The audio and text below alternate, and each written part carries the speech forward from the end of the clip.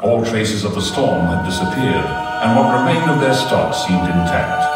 But checking the compass brought only heartbreak, as it showed that a change of wind during the storm had returned them to just a few miles north of Port Wakeman. Deciding to try and find the original route, they advanced with difficulty over granite fragments mingled with flint, quartz, and alluvial deposits, eventually reaching a plain covered with bones, like a huge cemetery, and amongst which they found themselves in the presence of an authentic specimen of quaternary man. Preserved perhaps through some particularity of the soil, the body lay before their eyes, exactly as it once had lived.